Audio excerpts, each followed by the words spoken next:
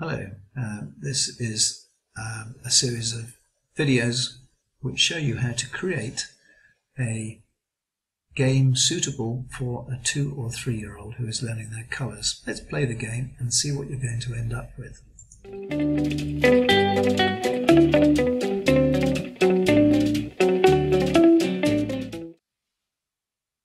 Hello. Do you know your shapes and colors? Press the green square. Okay, is it this one? Sorry, that is not correct. Please press the shape again to release it. Okay. Press the green square. Is it this one? Well done. You are correct. Thank you for playing. Goodbye.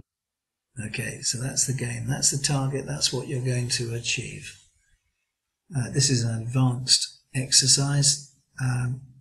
If you haven't done the simple crossing and lighthouse and so forth, I should go and do those before you do this one, which uses most of the advanced features of Flowol.